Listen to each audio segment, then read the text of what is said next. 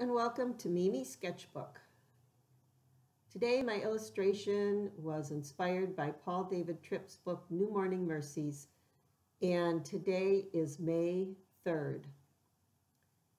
I've been out of town for about a week, and this morning I went outside to see all that had happened in my garden since I was gone. And I'm sure a lot did happen because spring was so late coming this year, and it seemed just as when I left, warm days came, and just what I thought was true, there was so much growth everywhere.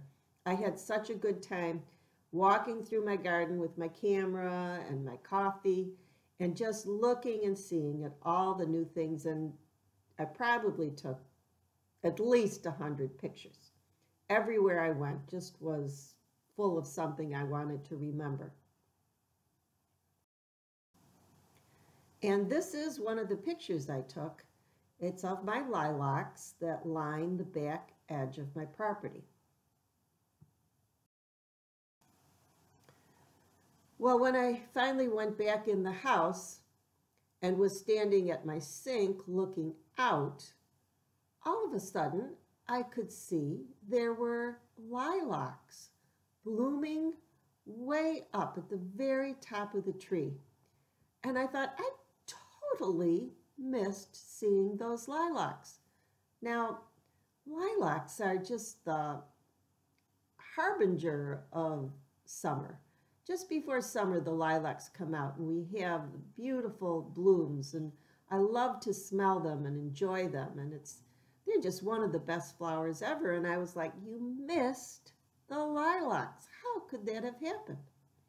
I even took a picture of the trees that I have old lilac trees, and I do have some new ones, but these old ones I particularly love. And so I took a picture of them, and even so, I missed the blooms. Sorry for the disturbance there. These cuties are visiting me, and their Barbies, I think it was Chelsea and Stacy, wanted to make an appearance on our video.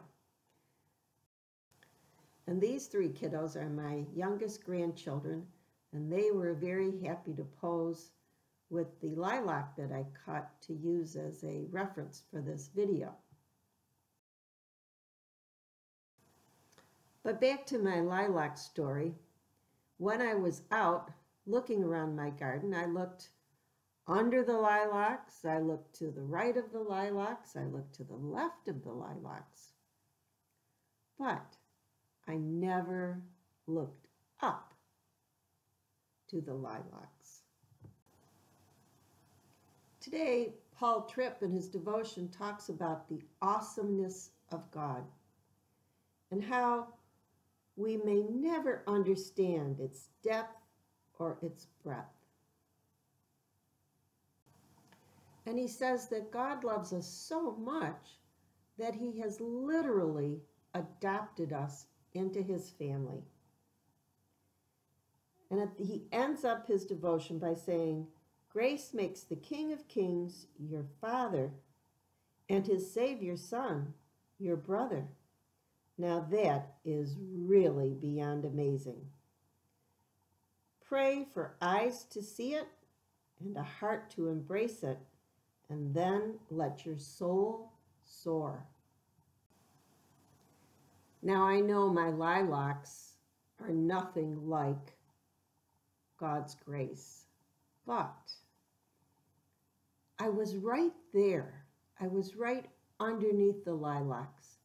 I love the lilacs, and I missed them. So if I can't see what's right in front of me, how much of God's awesome glory am I missing? We just have to pray for eyes to see it and a heart to embrace it. just like Paul Tripp suggests. And then our hearts will soar. So thank you for joining me today at Mimi's Sketchbook. I hope this has been an encouragement to you.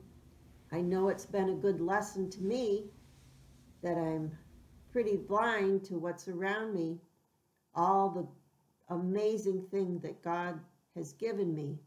So let's pray that our eyes are open so we can see it. So thank you and God bless.